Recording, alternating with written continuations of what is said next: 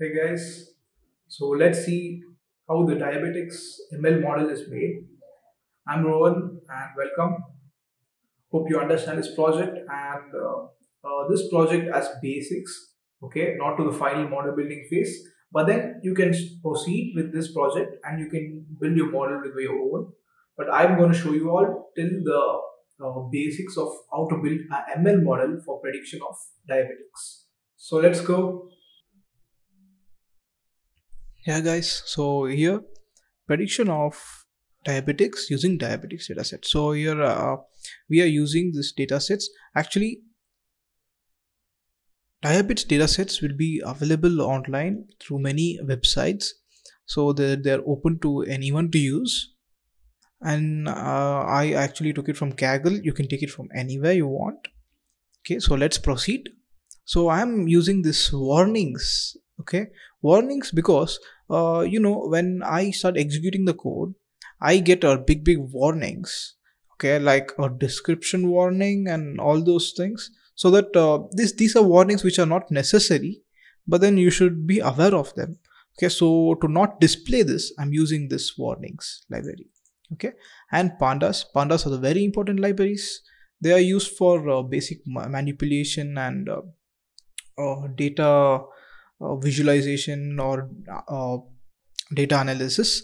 And then matplotlib is very important for visualization, and it does basic visualization. Okay, there is one more library called Seaborn, which also is used for plotting and doing visualization, but this Seaborn does the advanced visualization. So here we are using matplotlib for basic visualization.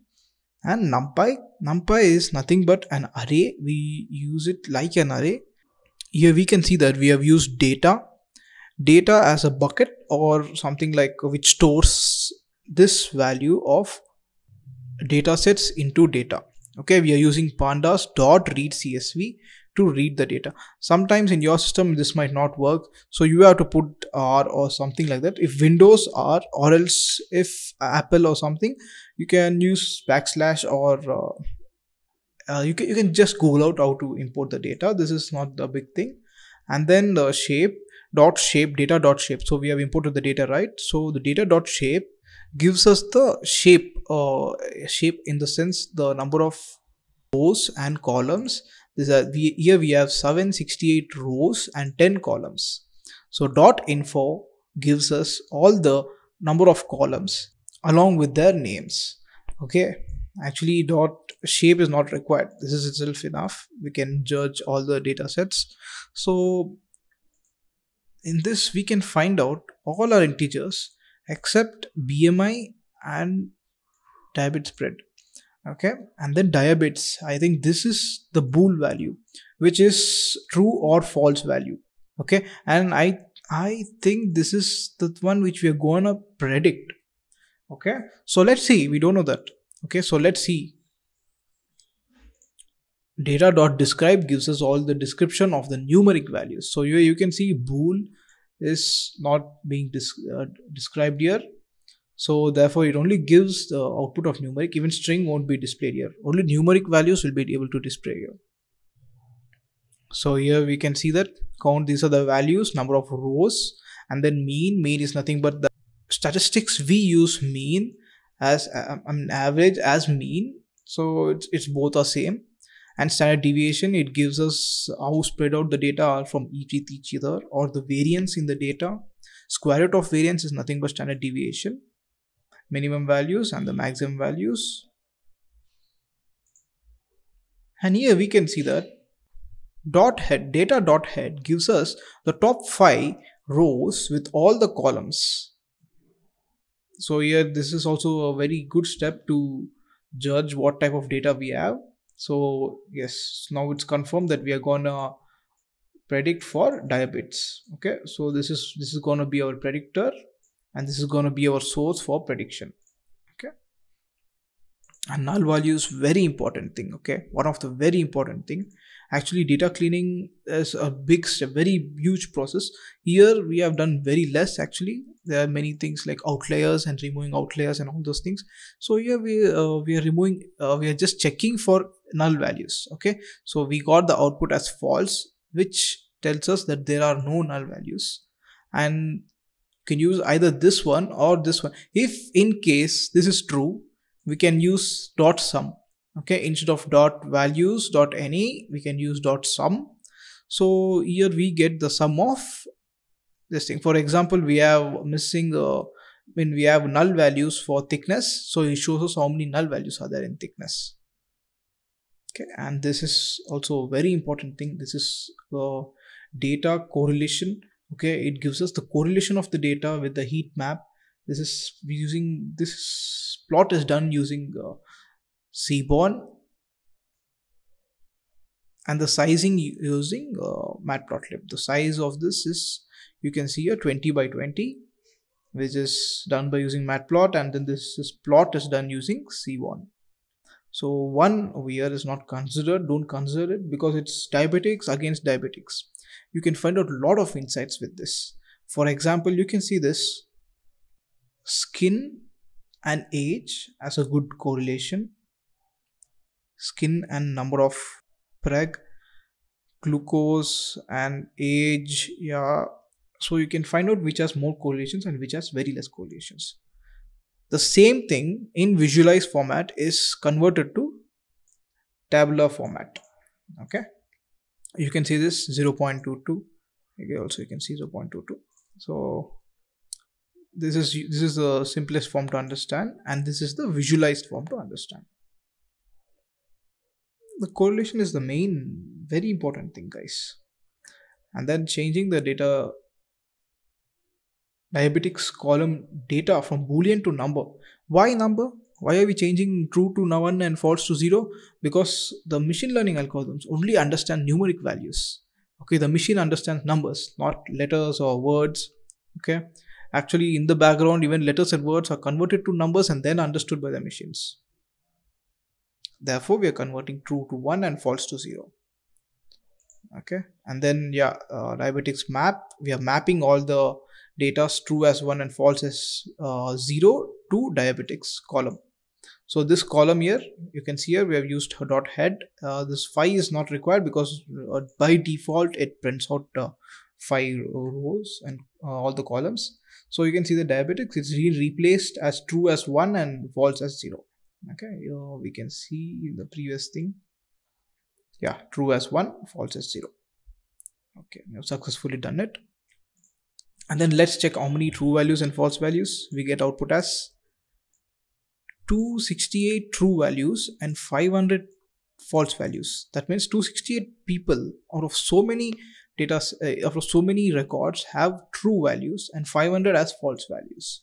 So the computer understands this and understands all the data, like people who has false values and people who have true values, and then it predicts.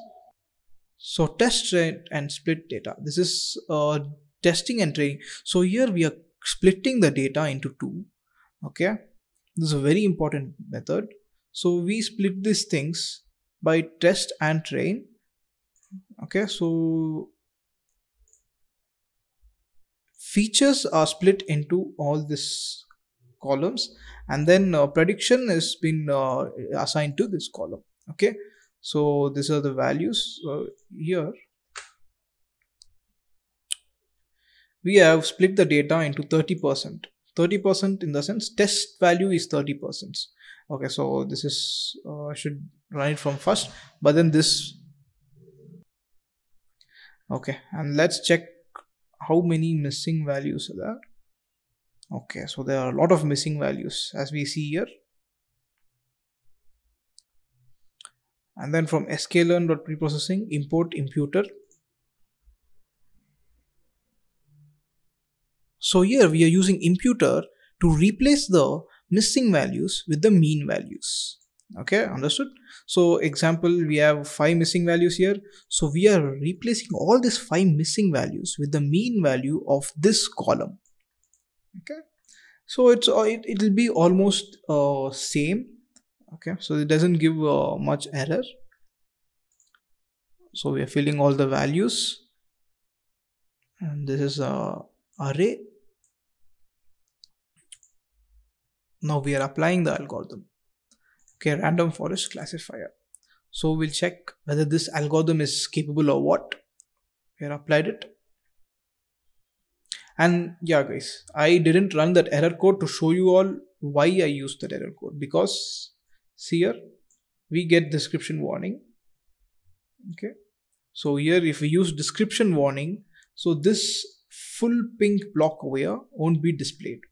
You'll get directly this answer. Okay. So in random forest, we get 0.719, which is 71% accuracy. 71% is okay, but I'm expecting more than 75 or 80, because it will be a right fit. Then this is slightly underfit model.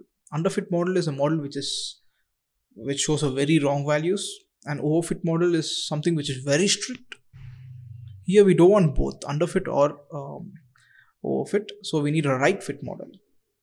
So we are using hyperparameter tuning. Okay, we use this tuning for making our machine to understand better of these data sets. Okay, so these are all the parameters of tuning, learning rate, and all those things. So here we are using hyperparameter optimization using random search CV. So what this does is it searches for the best parameters and gives us the output. So here we are using XGBoost. So random search, we are imputing this thing, and then we are using the time to see which runs very fast. Okay, time taken in hours and minutes and seconds. Okay, so this full thing is a user defined function. Okay, this is a user defined function for calculating the time. Okay, time run. Okay, so again we have errors. So here we get 5 folds for 5 candidates. Okay, time taken 4 minutes and 11 seconds to run. Okay, so this is the best one. So we are taking all these parameters into consideration. Okay, so the best estimators. So we can see here the best estimators is given here.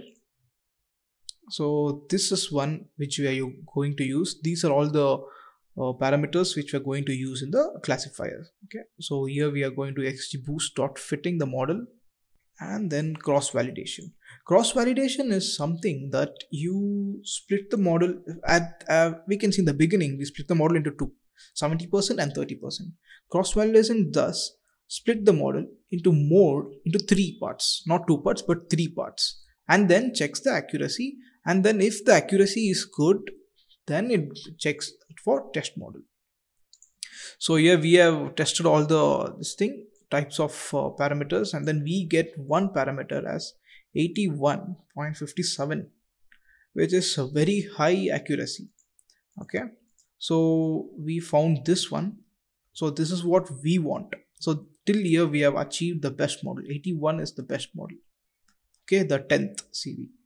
Okay, so the 10th iteration is 81. So this is gonna be a fixed machine learning model for our deployment, and .main gives us the mean value of all these things. So mean value is 73, but then we have the final value which is more than 73, which is a very good thing. So this one we are going to export as a database model. Okay, so this database model is used for deployment. Okay, and this is done by importing pickle file. Okay, pickle library file, which this one stores the library file as diabase.ml.pickle. Okay, so this pickle is being exported into your local storage, so that while deploying we use this pickle file in our code to deploy. Okay, and the deployment thing, it's very easy, guys. You can do the deployment thing, or else it's coming soon. So I'll just be showing you all how to deploy in my next video. Thank you so much. And then this code is entirely in my GitHub, so please be free to go to my GitHub and download this code and edit it by yourself. Use more visualizations. See, I have used only this one. There are many more visualization things. Use visualizations. I have not done EDA, so you can perform EDA, exploratory data analysis and data cleaning, in-depth data cleaning, and also testing out different models on the data. There are many things you can do. Please experiment with this if you are a starter. This helped me a lot actually as a starter. It helped me a lot, but then now I'm very familiar with these things. I can proceed for the advanced things. This is a little easier things. So thank you guys. The link is in the description. Enjoy. Have a great day.